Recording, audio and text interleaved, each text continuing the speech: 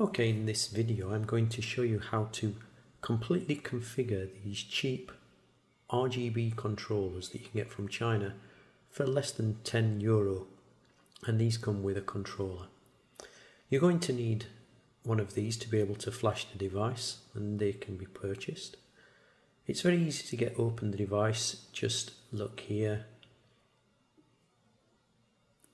and we're going to need the transmit pin, receive, GPIO 0, plus 3.3 volts, and ground. GPIO 0 will be needed to be grounded before flashing. So here I'm just preparing the board with some flux to make it easier for the solder to adhere. And then it's just a case of adding a little bit of solder just to prep the pad before you do the soldering joint.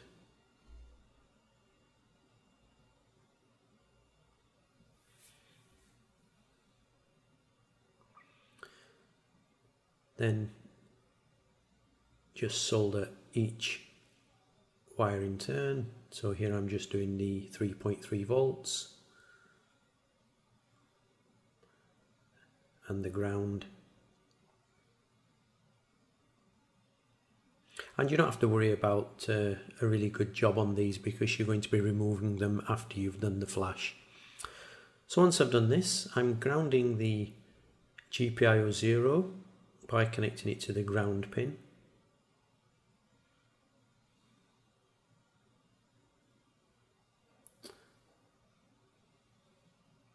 And then just plug in the USB for the controller, load the ESP flash tool, and hopefully it should start to flash.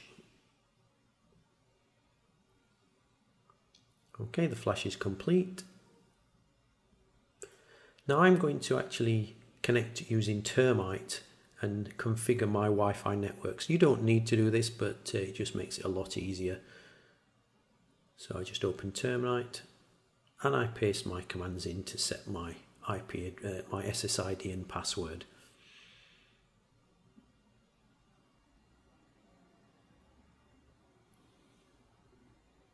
Once this is done, I'll be able to access the device via the web interface now by typing the static IP address that I assigned using Termite. And there you go, I've got a basic Tasmota module, but nothing will work as yet.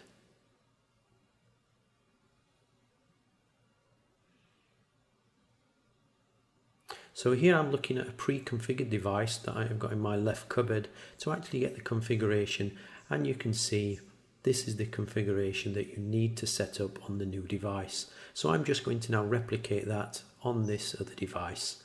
So the first thing I need to do is change the module to a generic module.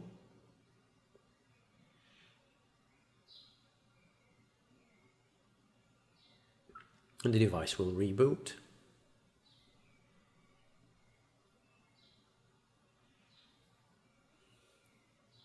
And now I'm just going to replicate the different GPIOs. Whilst I'm doing this, I'll just explain the IP receive and send is to configure the infrared module of the device. PWM 1, 2, 3 and 4 refers to the controller for PMW 1 is red, 2 is green, and then blue for 3 and white for 4. So red, green, blue.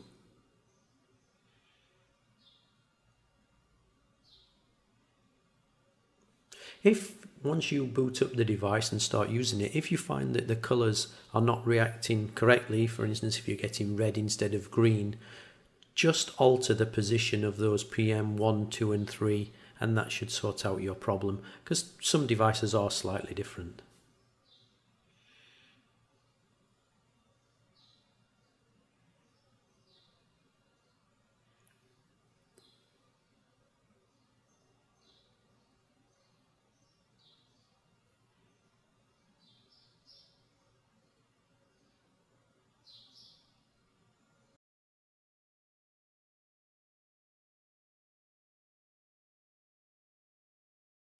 Another thing, if you're only doing a device that doesn't have white LEDs, you can just configure PWM 1, 2 and 3. But you can see now I've configured it, I'm getting controllers to control the different colours.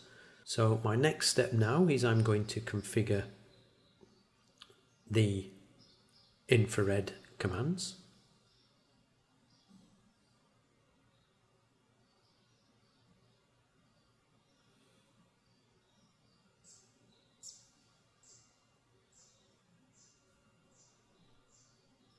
So you can see I'm doing this through Termite. I'll include the commands in the comments.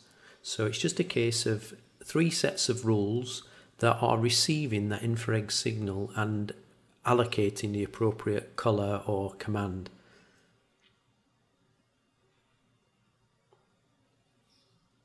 So there I've populated rules 1, 2 and 3 within Tasmota. And now I'm going to enable those rules. So it's just a case of rule 1 equals rule 1 space 1 to enable, rule 2 space 2 space 1 to enable that one, and rule 3 space 1 to enable rule 3.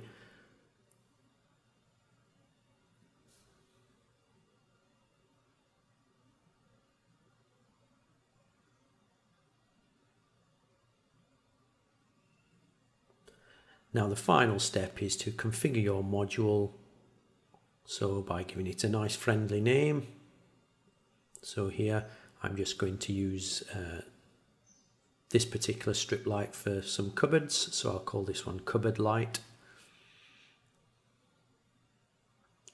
Now if you want Alexa or Google Home to detect it, just select UBridge emulation and it will, it will find it.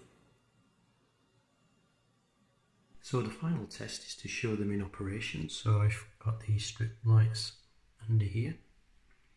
And first we can check the voice. Alexa, lights on. Okay. Alexa, make light blue. Okay. Alexa, make light red. Okay. So there you can see that the voice all works.